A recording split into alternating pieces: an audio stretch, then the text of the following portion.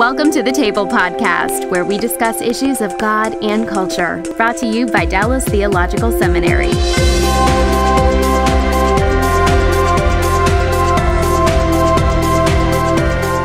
Welcome to the table where we discuss issues of God and culture, and today our topic is the historical Adam. The context for this discussion has been the recent debate and interaction that's taken place over how important Adam is theologically, particularly within evangelical circles. And we hope today to cover only the theological, biblical side of this discussion, the hermeneutics involved, take a look at some of the passages.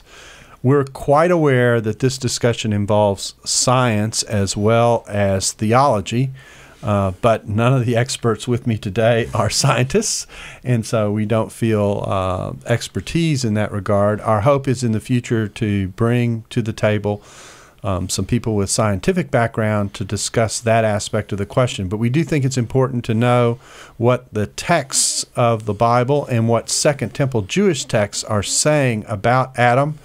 And so we're going to focus our discussion there today. With me today are, to my immediate right, Mark Bailey, who is president of Dallas Theological Seminary, but also teaches in the Bible Exposition Department here. To my immediate left is Dr. Elliott Johnson, who is professor in Bible exposition as well. And then to my far right is Robert Chisholm, who's chair of the Old Testament department here at Dallas. And then by the genius of technology, Nathan Holsteen, who's in the systematic theology department here at Dallas, is speaking to us from his home for reasons that should be obvious, because there was no room at the inn for Nathan here around the table. And so we decided that the best way to bring him in would be through technology. You will observe that several of the participants at the table today also participated in a chapel that we had last semester that also discussed this issue. That chapel will be posted alongside this podcast, and so you will be able to interact with it as well.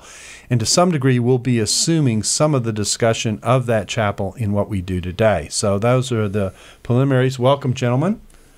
Great to be here. It's a privilege to have you with us today, and I'm just going to dive right in by taking a look at and beginning with Genesis 1. We wouldn't have this discussion if we did not have this chapter, and the early chapters of Genesis, particularly Genesis 1 to 3, where we get the creation of humanity. At the end of the creation week, we get the discussion of the creation of Adam and Eve in chapter 2, and then we get what has become known theologically as the fall in Genesis 3. So I want to begin first thinking about this from an Old Testament point of view, and I'm going to ask Dr. Chisholm to begin and lead us into how Adam is seen in these three chapters, particularly around some of the questions that get debated about who Adam is. Well, in Genesis chapter 1, when God says, "Let us make Adam in our image," as you read on, you discover that Adam, the word Adam, is being used for humankind. In fact, in Net Bible, we translated it that way. In verse 27, God created Adam, humankind, in his own image. And then it says, male and female, he created them. So Adam consists of both male and female in Genesis chapter 1. When you move into Genesis 2 and 3, now Adam is going to be used for the man, the male, who is created. And then God says, well, it's not good for him to be by himself, so I will make a companion that corresponds to him, and then he makes the woman. So there's a difference in the use of the term Adam as we move from chapter 1 into chapters 2 and 3.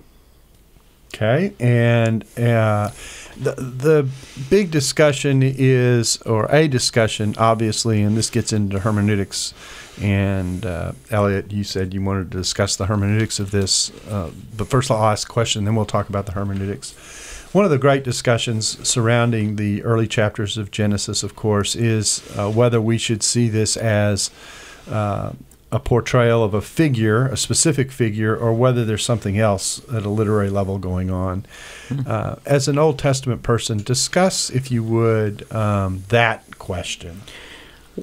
Well, some would argue that God didn't create an individual. What we're talking about is a race that's created. If you just had Genesis 1, you could probably make a decent case for that. But then you get into chapter 2 and you see that, well, there is an individual man and an individual woman.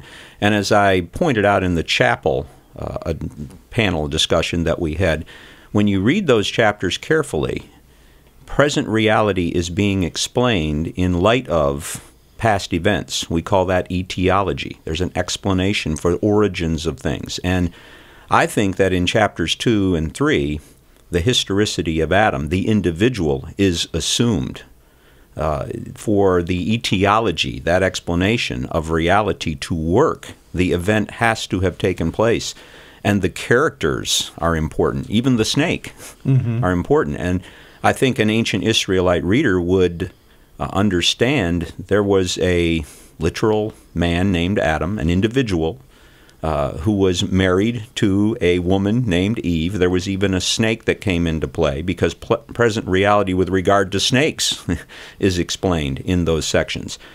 So how do we explain that difference? Well, when you get to chapter 5, I think the two strands, if we could call them that, are brought together because in 5:1 it says, when God created humankind, he made them in the likeness of God. He created them male and female. When they were created, he blessed them and named them Adam. So that sounds more like Genesis 1. That's humanity. Right. Okay. But then when you continue on, when Adam had lived 130 years, he fathered a son in his own likeness. Now Adam is being referred to as the individual, the male. That's chapters 2 and 3, the way Adam is used there. So chapter 5 kind of brings that usage together. And so to me, the easiest way to synthesize this material is to argue that in chapter 1, when it uses Adam in that way, it's still referring to the man and woman that are then created in 2 and 3. 2 and 3 kind of explain in more detail what's going on in chapter 1. So if we were directing a movie, the first, the opening scene would be the panoramic scene of humanity, and then we would zoom in, and in zooming in, we'd look particularly at Adam and Eve. Yes, but I would say in chapter 1, humanity, even in chapter 1, would be Adam and Eve initially. Right, because they're both created. It's not a broader group that we're zeroing in on two of them. They're both created in the image of God. Right.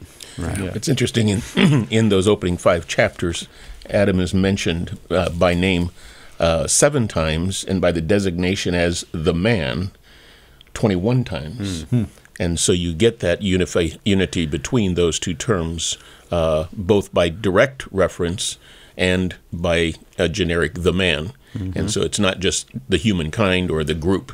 It is an individual that's being described. Now, but Adam is used in different ways when you go from 1 to 2 and 3. Right. And I'm even willing to say that that can be attributed to use of sources. Moses could have used sources, especially in putting Genesis together, when he's describing events that occurred long before his time. So that may explain the literary variation that we see. But I think when the material is brought together into a unified whole that we have, it's harmonized. It's harmonized. Well, obviously, Genesis lays an important foundation for what we're going to be talking about. Let's talk a little bit about hermeneutical concerns, or at least initially raise them now. Elliott, in broad terms, we're being so specific in identifying the origin of Adam because we want to lay the foundation that that's what the Scripture teaches. That's not always been our discussion. Early on, when the Copernicus issue emerged, it really wasn't a question of what science taught and what the Bible taught.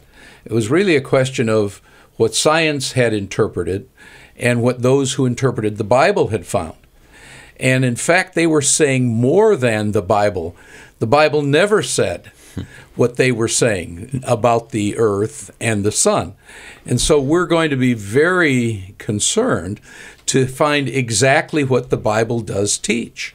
And so the point that you're making here is that even though there was a long history of interpretation and reading the Bible in a certain way, that doesn't necessarily mean that that's the way the Bible should have been read. That's correct. And we need to validate, just as the Copernicus conclusions were validated as correct, and the church's interpretation of the Bible was shown to be in error, we have to be very careful today to make sure our interpretation is validated as correct. So the point of the exercise that we're going through, the point that you're making is that by paying careful attention to the texts, we have to see how they are read, how they're being read, and whether or not in the long run that reading makes sense internally in terms of what's going on with the Bible, but also beyond that, how that relates to the way, and this is an important part of the discussion too, how science is being interpreted. We have to also recognize that there are interpretations associated with science,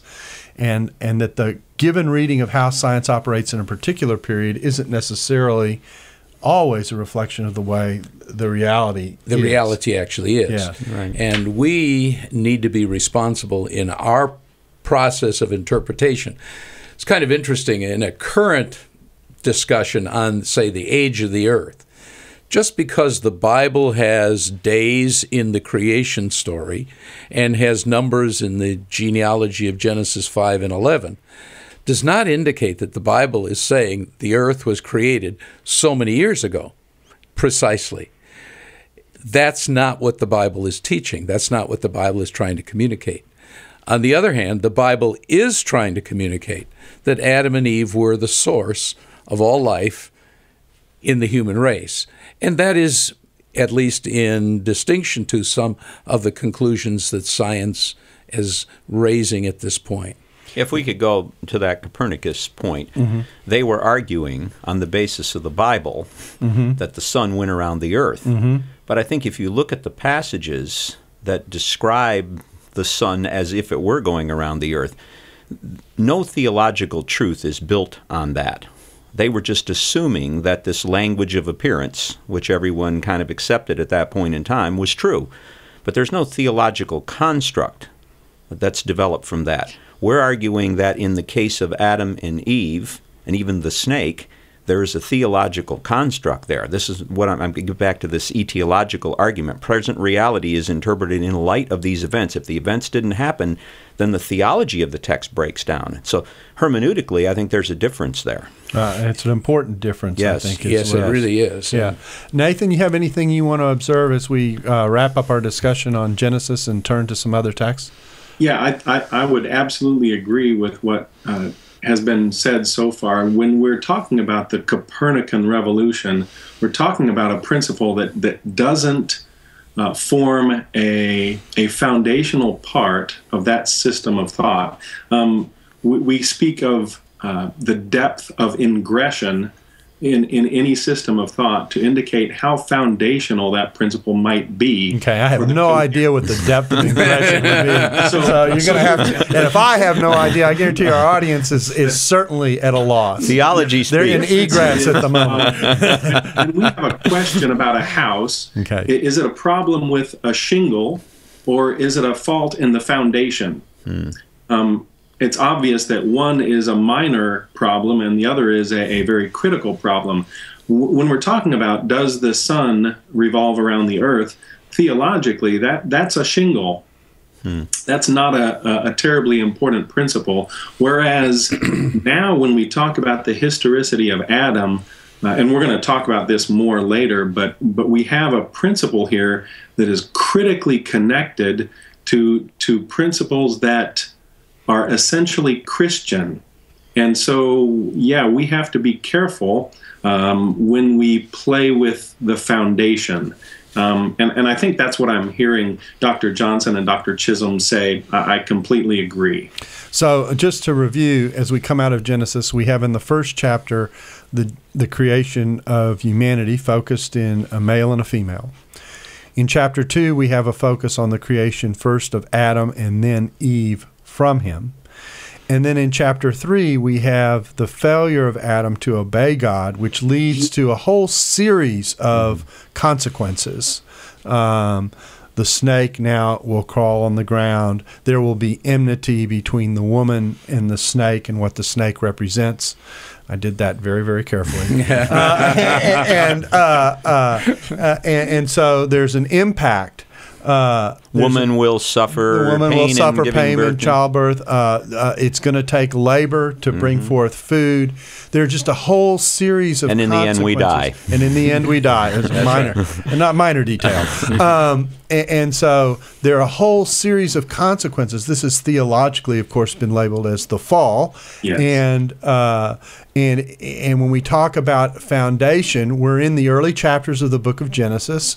We're laying the foundation of the story of Scripture by what is said here. And the dilemma of Adam's failure is literally a shadow that casts itself across the entire rest of the canon. The story moves on from there. It picks up steam, if you will, in chapter 12 with the promise to Abraham that God is going to begin to move to deliver us out of this dilemma in which we find ourselves. And we're off and running into the history of Israel and eventually the story of the Messiah and everything that's tied to Jesus. And isn't it interesting that at the very end in Revelation you have Eden imagery used to take us to back, describe the restoration. Take us back to where death. we started. A Garden of Eden imagery right. is used there in a positive way. So it's also interesting the way everything is tied to the genealogy of chapter 5. One Jewish commentator said this is the record of the line of man. Mm-hmm. By tracing all humanity back to a common parentage, this phrase conveys the presupposition of the absolute unity and equality of the human race as created by God. And so what I've been trying to do with this summary is to unpack what Dr. Holsteen meant, or Nathan, I'm going to use first names, meant when he said this is Christian. And actually I would say it's Judeo-Christian. Mm-hmm. It's Christian, and it also is rooted in the theology of Judaism at the same time. Let me raise one more, okay. Darrell, from the Genesis account, and that is the phrase, the image of God, the imago Dei, because that's foundational to the theology that we will talk about throughout the Scriptures, and that's both an Old Testament and a New Testament affirmation. You have it in Genesis 1:16 as well as in verse 27. You have it alluded to again in chapter 4, where as Adam was created in the image of God, Cain and Abel were created in his image, and you get the reproduction of that. And that gets affirmed in 1 Corinthians 11:4, as well as in James chapter 3 and verse 9. And so both the Old Testament and the New Testament, in the intertextuality of the imago Dei that's found, interesting enough, in the foundational chapters. So it goes back to Bob's statement that what you have stated as the theological implications in history must therefore be rooted in history. And you've raised a point that I wanted to be sure we did lay the foundation for, and it's this, that when we talk about God creating man and woman in his image, we're talking about that moment, however you conceive of the timing of it all. We're talking about that moment in which God makes human beings a special part of his creation. Another part of Genesis 1 is the idea that the last thing that God creates in this week is humanity. He stands and she stand at the pinnacle of this creation. Man in chapter 2 is the pinnacle of the creation, and yet the creation is incomplete until woman is created and completes the creation of the humanity that we see in the image of God, male and female. All these things are important. They're important for this discussion. They're actually important to other discussions we've had on this podcast that talk about issues of sexuality and gender, etc. So when we talk about a foundational chapter, this is a important starting point, and it is very significant that we are in the first chapters of the first book of the Bible, and we're not located somewhere, in the middle of the prophets, somewhere, somewhere down the road. And when we talk about the picture of a foundation, with all the issues that brings philosophically and otherwise, that clearly is the way the Bible is laying itself out. And I think that's an important point to be made. We've spent some time here on Genesis, and I think it's important to do so for that very reason. Nathan, you look like you wanted to say something. You want to dive in, or I'm just reading your look? I was nodding in absolute agreement. Okay. Well, we'll take that affirmation as approval, a good housekeeping seal of approval, and we'll move on. Let's turn our attention next to, we've already alluded to this, and we can cover this briefly, but there are a series of genealogies that also are related in the Old Testament to this discussion. We've alluded to the genealogy in Genesis 5. There's a genealogy in 1 Chronicles 1. There's even a genealogy in the New Testament in Luke 3 that extends all the way back to Adam. So what does that tell us? One thing it tells us is that we're comparing individuals. Adam, along with the individuals that are part of that genealogy, are the individuality of Adam is clearly emphasized. Yes, and almost assumed. I mean, it's a given. To put a mythical character or a categorical kind of statement of all humanity doesn't fit the genealogical placement. Ironically, the Genesis 5 links you to Adam himself and the human race. In 1 Chronicles 1, the nation of Israel, and especially as it develops from Adam to the Davidic dynasty. And then in Luke 3, where Luke tracks it backwards, whereas Matthew tracks it forwards in history, Luke tracks it backwards to Adam and then, as a son of God, as a creation, an offspring of God himself.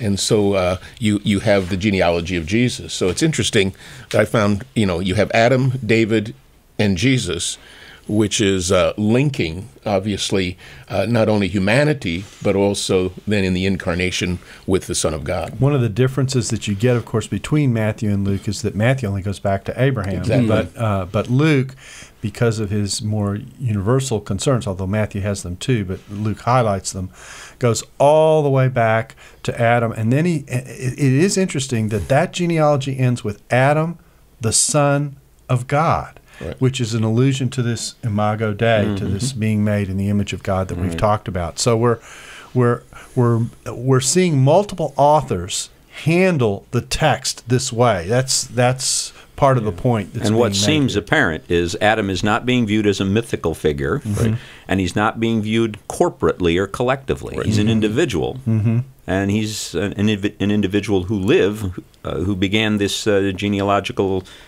tradition. And to come back to the point that you've made, we're explaining the origins of things. We're talking about etiology here, and in explaining the origins of things, we're going back to the beginning of where it starts.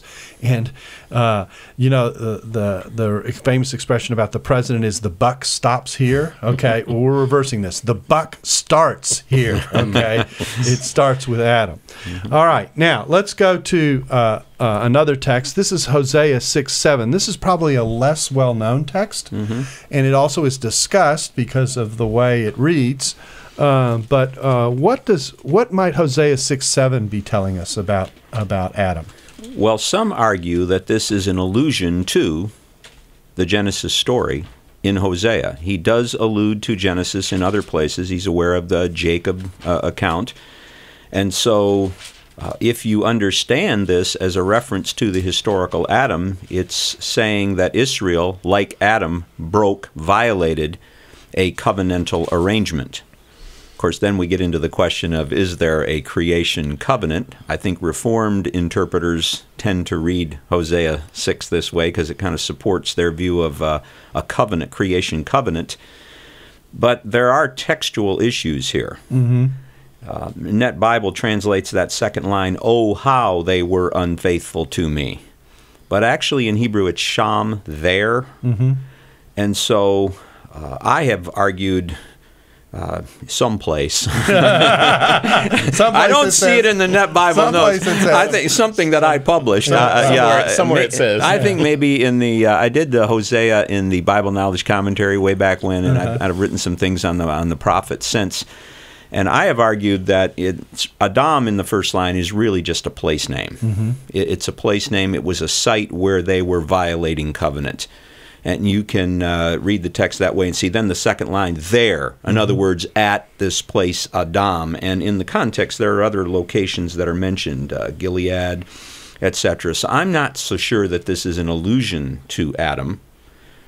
There are some contextual reasons to doubt that. But if you go with that more traditional reading, then it is an allusion to that event, and it seems to assume that there was some covenant that Adam broke, even though that kind of language is not used of the arrangement in Genesis 2 and 3. So the Hebrew here quite literally would read something like, at Adam they broke the covenant? Well, you could, to really do that, you probably would need to amend the text from like Adam to in Adam. Okay. Yeah, but bait and kaf can be easily confused, and so that would not be a difficult change to make. But you do have the sham in the second line, and Net Bible is trying to understand sham more in the sense of, oh, how, some kind of interjection, some kind of idiomatic use of it. I don't think that's the more natural way of reading it. Sham there seems to indicate we're talking about a place that's there, and that would be Adam. And there was a place, Adam, that's mentioned, a location. It is a geographical name elsewhere. But if you were reading this as Adam, then it would be an allusion back to Genesis 3. I think so, yeah. And it would imply that the arrangement between God and Adam was covenantal in nature. And those of us who are on the dispensational side have sometimes opposed that idea. We haven't always as a covenant, as a creation-type covenant. Yeah. There are sub-dispensationalists who have argued for an Edenic covenant. That's different than the Reformed theological covenant. Okay, so it would be however you would describe that covenant, it would assume that there is a covenant there. Yes. Yeah. Would if you took the first line as Adam, could they have dealt treacherously with me be in reference back to the garden setting, or do you think that's straining it, Bob? Well, I think it would be saying that in this context, Hosea is saying that the people of Israel in his time, and the book is all about covenantal violation, they, like Adam, have broken a covenant. And the Hebrew text just says brit. It's just a covenant. There's no article there. So it's simply saying that the people of Hosea's time have violated God's requirements and standards just like Adam did. Yeah. Now there is in Second Temple Judaism this belief that there were covenant relationships that extended back before Abraham. There also are commands and relationships set up in the early chapters of Genesis. That's for sure. They're told to be fruitful and multiply. They're told they're told not to eat certain things and to eat certain things. So there are stipulations, if you want to put it that way. So you may not have full covenant. Used. That's right. But you have elements that certainly could suggest that God created man to enter into a certain kind of relationship with humanity, and at least in that loose sense. And some have seen that the covenant with Noah alludes back to an earlier covenant. That's some right. haven't. Dumbrell has, and others Chapter haven't. 6. Yeah. Because there is clearly covenantal language used when you get to Noah. Okay, so we put a question mark by Yeah. Hosea. Not sure about it. But let me ask, we got our theologian here by long distance. I don't want to exclude him. If he has anything he wants to say about genealogies or Hosea that he wants to add into the mix, he has anything he wants to say about covenant. This passage in Hosea does have a long history in the development of covenant theology in the post-Reformation period. It's a very hot spot in Scripture, precisely because if you read it, as Dr. Chisholm mentioned, like Adam, then you've got one of the most explicit affirmations in Scripture of a pre-fall covenant, which obviously is going to be critical to a covenant or federal theology. So it's been well worn and deeply discussed, and I would completely agree that I put a question mark by it, because as a dispensationalist, I'd prefer to read it at Adam, they transgressed the covenant, but location. That could be my bias speaking. So I'm going to be happy with a question mark. I think it is fair to say, though, as we've commented earlier, that there are, regardless of what you do with the technical handling of the concept of berit and covenant in this passage. There are elements that suggest clearly that God is entering into a relationship with human beings in this chapter. I mean, you can't, if you talk about a foundation, you have to assume that for the rest of the story. And whether you label that covenant or not, there is clearly something going on here that lays the foundation for the rest of God's relationship with that which he has created. Yes. Okay. That brings us, I'm going to go next to Second Temple texts, and people who are listening to us go, why in the world would you do that? Because these are not biblical texts. These are texts written in the period, mostly in the intertestamental period between the Old and New Testaments, but they're Jewish texts, and they show how the text is being read by Jews in the time of Jesus. And I think that these are important texts because they help us to see that what we've been talking about is not strictly Christian. It also is a Jewish way of reading the text and is a one that is established in Jewish tradition. So you're seeing some of the people here flip pages on because I've run these texts off for everybody. Because they're not in my Bible. They're not in your Bible. But I want to expand your devotions. Anyway. But they are important. That's right. The first text is from Tobit 8:6. I'm going to take all of them together. The first text is from Tobit 8:6, and it simply says this: "You made Adam, and for him you made his wife Eve as helper and support. From the two of them the human race has sprung. You said, 'It is not good that man should be alone. Let us make a helper for him like himself.'" I don't think you need a degree in theology to interpret what that verse is saying. The second passage is from Sirach 49.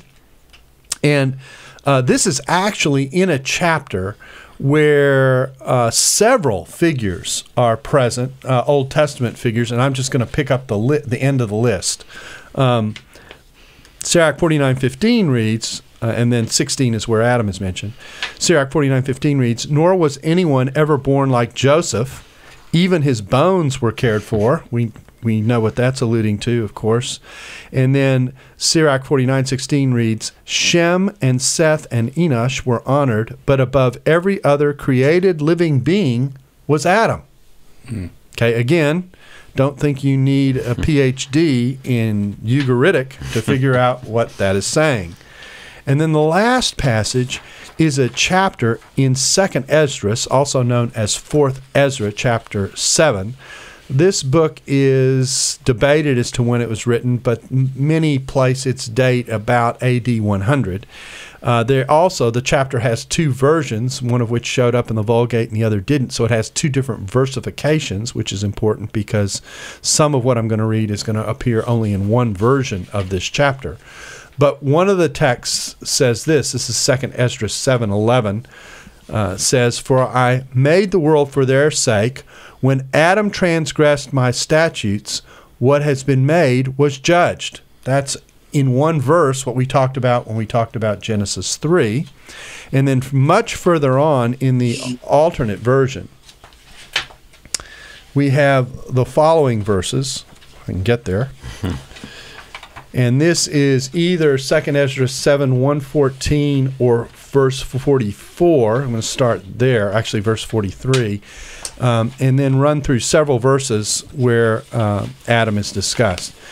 It's talking about it in the day of judgment. It says, "But the day of judgment will be the end of this age and the beginning of the immortal age to come." The chapter itself is discussing the age, the judgment day, and what's going to happen at the end, "in which corruption has passed away, sinful indulgence has come to an end, unbelief has been cut off, and righteousness has increased, and truth has appeared. Therefore no one will then be able to have mercy on someone who has been condemned in the judgment, or to harm someone who is victorious." Now here we go. "I answered and said, 'This is my first and last comment. It would have been better if the earth had not produced Adam, or else when it produced him had restrained him from sinning. For what good is it to all that they live in sorrow now and expect punishment after death? O Adam, what have you done? For though it was you who sinned, the fall was not yours alone, but ours also, who are your descendants. And then it goes on to discuss the implications of what has come on humanity as a result of what it is that Adam has done.